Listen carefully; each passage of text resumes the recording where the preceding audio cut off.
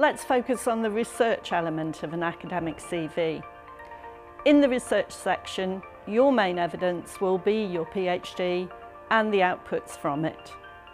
At the start of your career, it's usual for the information about your PhD to be included in the Education and Qualifications section of a CV, followed by brief details of your previous degrees.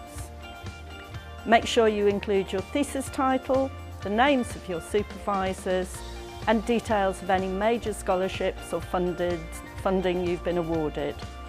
Follow this with a short explanation of your research, written in a narrative paragraph or separated into points. To help you to prepare your explanation, think of delivering a 1 or 2 minute thesis presentation and the immediate impact and interest in your research you would want to generate from this.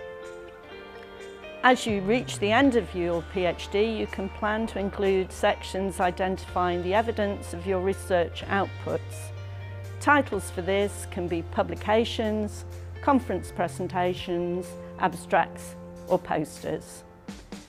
Some researchers may have other evidence, such as policy papers, public engagement, art or music outputs. If you have them, make sure you clearly identify them using specific subtitles for these outputs. You can also include additional subsections for any research experiences from other employment or research placements.